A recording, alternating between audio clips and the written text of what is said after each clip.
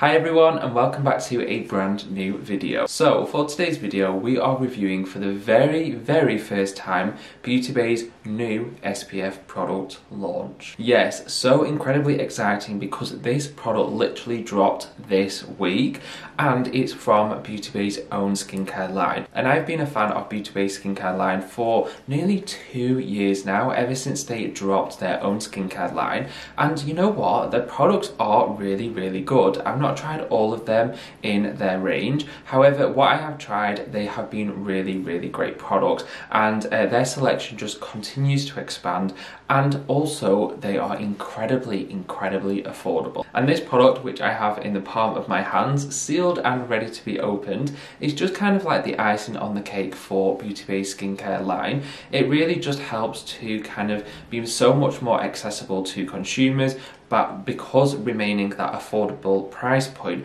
whilst also having all of the products on offer to have a really good solid routine. And this new SPF launch, yeah, like I said, it's just the icing on the cake, or you could say the cherry on the top.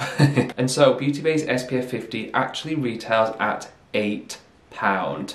Yes, not £18 or £80, £8, which is just absolutely incredible. Like I said before, it remains that really affordable price point, just exactly what Beauty Bay's skincare line is all about. They're also vegan and cruelty free as well, so yeah, just absolutely fantastic, especially if that kind of, you know, ticks your boxes anyway. But this SPF says it's suited for all skin types, so it'll be really interesting to kind of see and test out the consistency, how it feels on the skin, if it's greasy or not, and especially does it leave a white cast. And of course I am very pale, so I can't really kind of like give the best description in terms of a white cast or not. I mean, there are so many sunscreens out there that do give me a white cast or kind of give that like silvery purple-ish look, but if you do have a darker skin tone and you've tried this product out, please do let me know, because I'd be really interested to know kind of like the wearability on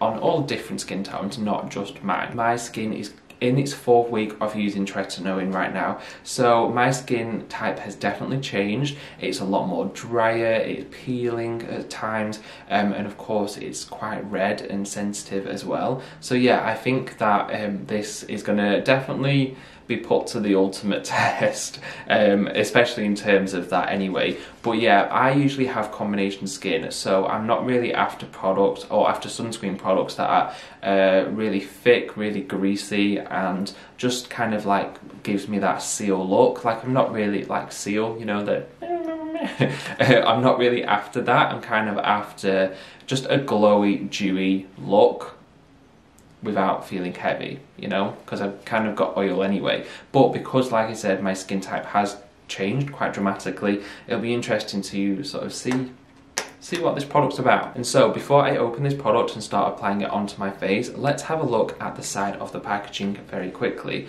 So it says a broad spectrum SPF 50 lotion with UVA UVB protection, perfect for soothing the skin whilst protecting from sun exposure and air pollution. Wow, very interested, especially at £8. So then, okay.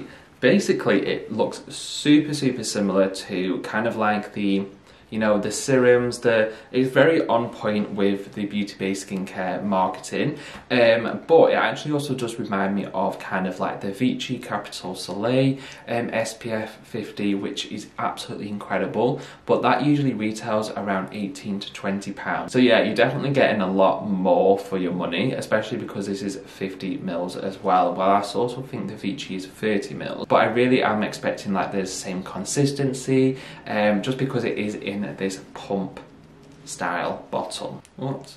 Oh, yeah, so it's pretty much the same consistency, very runny, which pleases me so much, because that is exactly like one of my favourite sunscreens, which is the Vichy Capital Soleil. So I'm just going to apply this amount to begin with, but obviously I will apply a lot more. So it doesn't really smell of anything, like there's no sort of like fragrance that's popping out at me or anything like that. It feels incredibly lightweight, and because it is that fluid, it really is Yeah, so basically when you think of the consistency is like the La Roche-Posay and Felios Shaka Fluid, or the La Vichy, or the Garnier Solaire one, which is kind of like the anti-dark spot, anti-pollution one. The consistency is very, very similar. So I'm just going to go in with a little bit more. When you say a little bit, well, you know, it is sunscreen at the end of the day.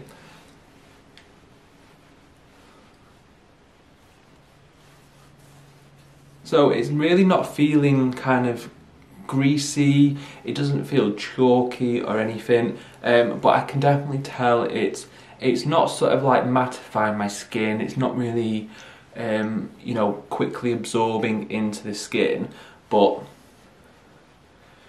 it definitely spreads very, very well. I always find a good sunscreen never kind of like pills or like clumps up around the facial hair, so I'll zoom in once I've kind of blended it all in a little bit, but I can actually sort of see a slight white cast, especially around here. So it has been around 10 minutes now, and I've just let the sunscreen product settle onto my skin. You can definitely tell that I have sunscreen on my face. It's definitely kind of giving that glowy sort of, you know, the glowness vibes, which is not really that uncommon for a sunscreen product, but you can definitely tell a slight purplish silverish tint around here. If I do zoom in, so yeah, zooming in, you can definitely see that the sunscreen product is kind of like clinging onto my facial hair, even, you know, kind of like rubbing it in. It's not really going anywhere. Yeah, which is definitely a shame because I do like to have stubble quite a lot of the times, but you can see, you know, on the areas where I don't have any facial hair, it's actually just really giving my skin a lovely dewy look.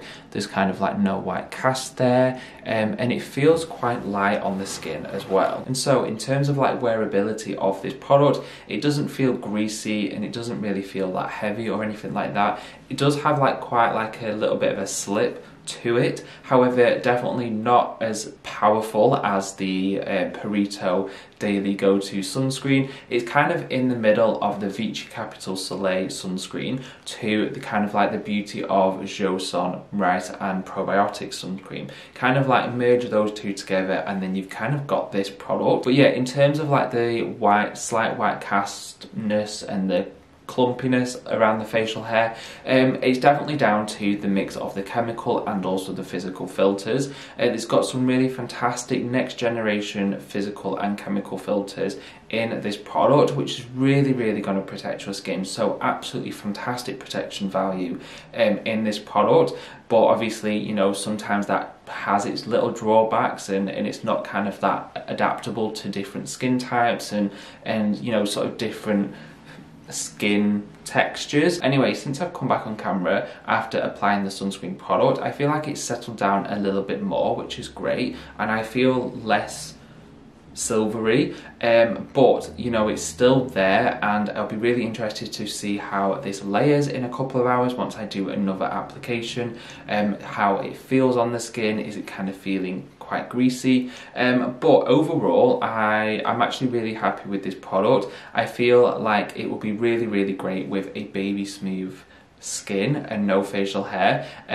So limited uses, but it's still incredible protection and has an incredible price point nonetheless. Anyway, I really do hope you've enjoyed this video on the first impressions of Beauty Bay's new SPF 50 product.